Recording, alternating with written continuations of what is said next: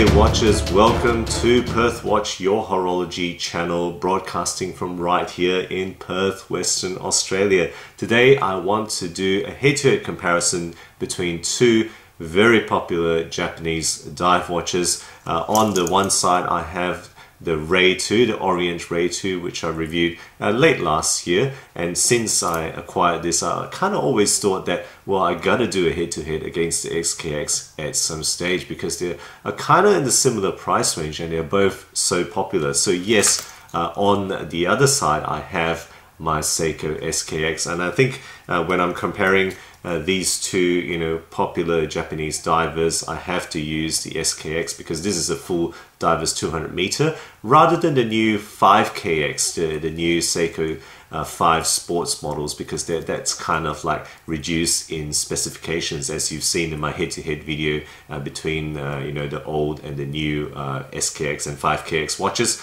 So I'm using the SKX even though it is actually the discontinued model. Okay, so let's get into it and see how these two fare against one another. Alright guys, so here we have the watches on the table. So just in way of formal introduction of the models. On the left corner we have the Orient Ray 2, model number down the bottom here, FAA 02005 is generally sufficient for you to search this particular model up. A watch that I reviewed kind of late last year. And then on the right corner we have, of course, the kind of cult favorite Seiko Divers 200 meter SKX 007. I think this watch pretty much needs no introduction. It really is so well known. A watch that I reviewed, I think, in the first year of my channel, in fact. So check that out if you want. It's a little bit of an old review now, but it is still, of course, one of my most popular videos. Okay, so here we go. These two watches, what are the similarities? So they are both similar dimensions. The Orient is slightly smaller, a millimeter smaller. 316L steel with screw down construction. So I'll just show you the back there, screw down case backs, and then they both have the screw down crowns, right, for divers 200 meter water resistance for the Seiko. The Orient isn't an ISO 6425, but it is also rated at 200 meters. They have unidirectional 120 click dive style bezels on both watches. Mineral glass, right, no sapphire here, aluminium bezel inserts on both, and they both have great lume. Orient actually does have pretty good lume, and of course Seiko divers always have good lume, and they are both true in-house manufacture pieces with their own movements from within the company, as you guys know. In terms of pricing, the Orient is MSRP of $340. The Seiko SKX, of course, is no longer in production, but original MSRP, as far as I can gather, is $450 USD. Realistic sale price is around $140 for the Ray 2, and this one, when just before it was discontinued, was about $200 USD, $210 USD. The prices of these have fluctuated upwards, so I'm not going to quote what you can get this for now, but originally, just before it stopped production, was around $210, and that's kind of the price that I'm going to be comparing this with. Okay guys, so let's move into the categories here. So first up, okay, caliber. Alright, the Orient is the F6922, that's the caliber in here, whereas the SKX, of course, has the old 7S movement, 7S26. The Orient, as you probably know, has hacking, has manual winding, has a slightly higher power reserve, and one more jewel in here. I think it's no real controversy to say that the Orient should get the mark for the caliber here, right? It's just got the edge on the specs here. It is, of course, also a reliable caliber. As good as the 7S is, I have to give the mark to the Orient. I don't think this is controversial at all for this category. 8 versus 7 here. Okay, next mark. Case versus bezel. I think the Orient is actually quite a good case. It's got slightly rounded sides here, right? The transitions, the design overall is pretty good, but it's pretty conventional. It's got a 9 o'clock crown, just lugs that stick out to have the bracelet end links in between. Nothing too super groundbreaking. It's just a well executed case, whereas the SKX is just definitely a hate here. I think the Seiko case craft really comes through in terms of that that mirror finish on the side there, just the lug design, 4 o'clock crown. It's just different and its own thing. It doesn't copy anyone. It's like nothing else really. It's original. So I think I have to give the case mark to the Seiko here. The bezel on the Seiko is also more original. It's got that double kind of squares, row of squares here, whereas the Orient is much more a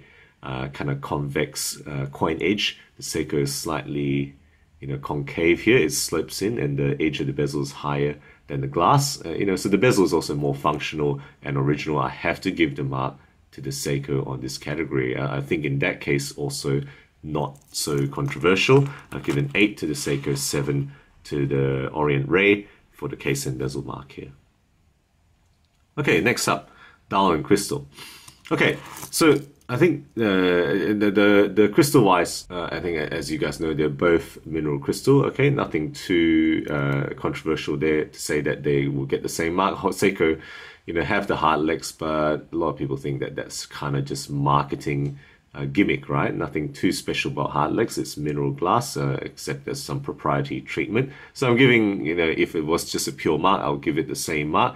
The Orient Duel, okay, so Duel-wise, Orient does have applied indices, but having said that, the Seiko, despite the fact that it's printed, has just, I think, just more character. The large indices, superbly legible, even more legible than the Orient, I think, overall. And the strong chaptering, right? It's got a more, I guess, just bolder chaptering. I think the mark goes to the Seiko. I have to give it to the more original and popping look of the Seiko here. So Seiko takes it on this category, 8 versus 7. Again, same as the last category. Okay, next up then, bracelet. Mark here. So the original SKX Jubilee bracelet was definitely nothing to write home about. I had a folded link bracelet. I've replaced it, with another old diver. So original Seiko thing, and just happens to fit this. But the original one was a shocker. It had folded metal links, as it is. Even this one has folded center links here, right? The hollow, and it's fairly conventional clasps here, right? So press metal there, no dive extension, 4-point micro adjustment and push button release. So fairly conventional there, nothing very special, with hollow end links, as you can see there, right? Hollow end links, as is the original Seiko. The Orient, on the other hand, has solids, right? The links are solid, 3-piece per link, right? The class is the same in terms of being press metal construction and push button release, and it does also have hollow end links. But I think overall, definitely, just put it side by side, the bracelet is better on the Orient, right? This one has that jingly jangliness, which is unpretentious, but the Orient, finishing, overall construction, the solidity is better. I have to give the mark to the Orient on this particular category here. I think, again, not very controversial at all here. Okay, next up, quality. Okay, this one is not so easy to mark. I think the Orient overall fit and finish, I have to say, is pretty darn good for the price, right? You're going to pay less than 150 for this. This fit and finish quality, right? The transitions between the finishings, pretty darn good. Can't complain there. But the Seiko, I have to say, is just as good. And the case craft is excellent. In fact, if it's just about the case, again, I think I would give the mark to the Seiko. But the bracelet being poorer, and then being notorious for having alignment issues for the chapter ring as well as the bezel, that minuses it off a bit. My particular specimen is actually not bad at all. There's just a slight misalignment on the chapter ring, but overall it's pretty good, I think. But I think in terms of that quality factor, that loses a bit of mark, but it gains it back in the overall, just purely the case being better, and then the bracelet loses again. Overall, I have to give the same mark to them. They kind of pull out even, and I've given quality mark here 8 for both the Seiko and the Orient. Okay, next up, Style. So, you know, as I always say, this is the most subjective of all the categories here. I think the Orient is a very classic looking diver, right? It's just got a lot of classic design cues. It's got some great design elements. You know, I really like the dial, the hands, you know, the bezel with the, you know, little indentations here. That's something I don't see in other watches. But I think the Seiko overall just pops more, right? It's just more original. It's got more presence. The legibility is higher as a diver. There's just so many things that make this a classic. And so I'm going to give the style mark, you know, subjectively, I'm going to give the mark to the Seiko today. It's 8 versus 7 here. Okay, next up, guys, performance. Right, performance category. Right, the Orient, no doubt, in my mind, is a solidly made 200-meter diver.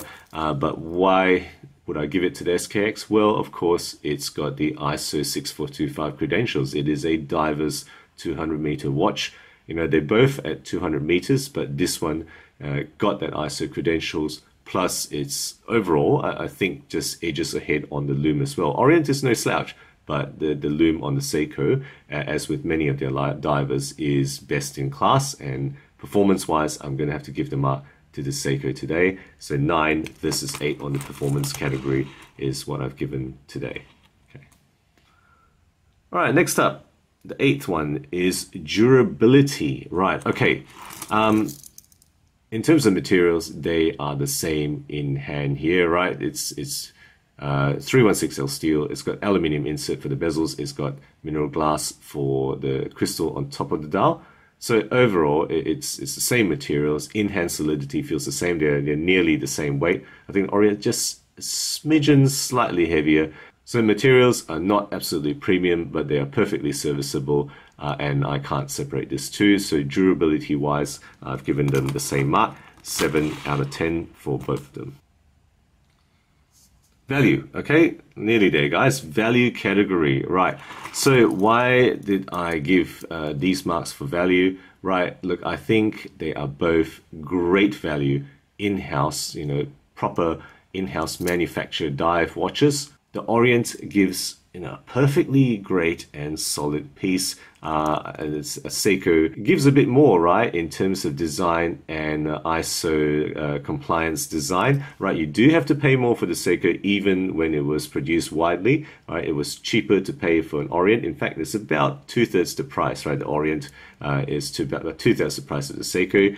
But the Seiko, I think, gives what you pay for. You're not just paying for name. You do get more feature set in the Seiko. So I think the price difference is completely justified in this case. They're both great value. Seiko is slightly more expensive, gives you more. I think they are the same. They pull out the same on the value stakes. I think many people consider both of these to be great value. I've given it the same mark today, 8 out of 10 for both. Okay, guys, last one, brand.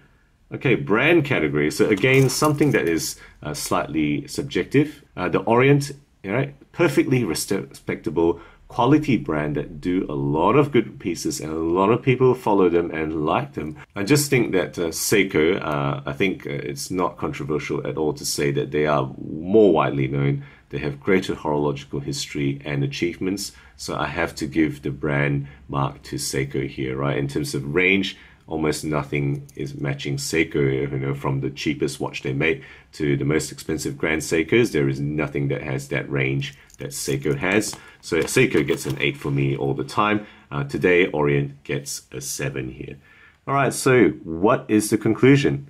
Right, Seiko takes it fairly convincingly, right? This particular head-to-head is taken fairly convincingly by the SKX. So guys, in summary, we have two great budget dive watches. They tied up in the marks for quality, durability, and value. The Orient does take it in having a better caliber and a better bracelet, but Seiko, the SKX, has to win overall because it has the better mark for the case and bezel design. It's got the better dial style mark. You know, I gave it, it's subjective, but I gave it the style mark. It takes it on performance as well as the brand categories. So there we go, guys. My head-to-head of these two very popular, iconic even, dive watches, budget dive Japanese watches. Let's flip the camera around now for the wrap-up. So there you go guys, my comparison of the Orient Ray 2 against the Seiko SKX 007 in this particular iteration. Let me know what you think about my scores, my comparison, particularly if you have experience in these budget Japanese divers. If you own either or both of these models, would certainly love to hear your thoughts on this. If you disagree with any of my scores, that's fine. Some of them are subjective, but do let me know why you think you would have marked differently.